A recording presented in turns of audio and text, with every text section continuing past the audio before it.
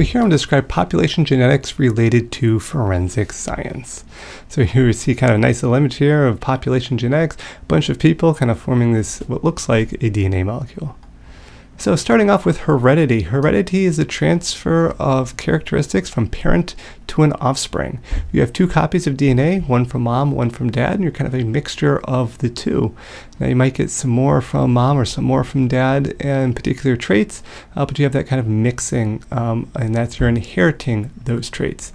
Other than your mitochondria, that all comes from your mom, so that's why you may inherit just a little bit more from the maternal side than the paternal side. Allele expression, we're looking at dominant versus recessive. So dominant is represented by capital letters, recessive represented by lowercase letters if we're looking at doing a Punnett square comparison. Now keep in mind, recessive does not mean less, does not mean negative, it just means that it is shadowed by the expression of the dominant. So for example, blonde hair would be recessive to brown or black hair. So a blue eyes or gray eyes would be recessive to brown eyes. Again, no pro or con to being dominant versus recessive, just gives you an idea of the genetic markers that you may carry, and based on what mom and dad's genetics are, it can help determine the odds of what genes you're going to get.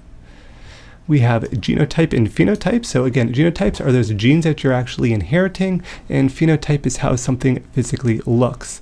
So this genotype is an organism's kind of combination of alleles for a given gene. The example of the pea plant here, the possible genotypes are for purple colored flowers, a purple and white gene, or a white and white gene. Now the phenotype is going to be those physical appearances that we see. So the phenotype here for the pea plants is either going to be purple, which is dominant over white. So just in this example, we see 3 purple flowers, 1 white flower. If we look at the genotypes, though, we see varying amounts of genotypes. Instead of just purple and white, so 2 different phenotypes, we can see that there's actually 3 different genotypes. So both plants with purple and white genotypes have the purple phenotype, while plants with white and white genotypes have the white phenotype. So again, looking at the genotypes and the phenotypes with the dominant overshadowing the recessive. In order to get an expression or phenotype of the recessive, you need to have both genes express that recessive allele. Now these alleles and traits, we have something called homozygous and heterozygous. Homozygous means that the organism has 2 copies of the same allele. It could be homozygous dominant, or as we saw with the white flower, homozygous recessive. This is if both copies are dominant or both copies are recessive, that would both be considered homozygous. Now heterozygous is where there's 2 different copies, where we have 1 dominant and 1 recessive.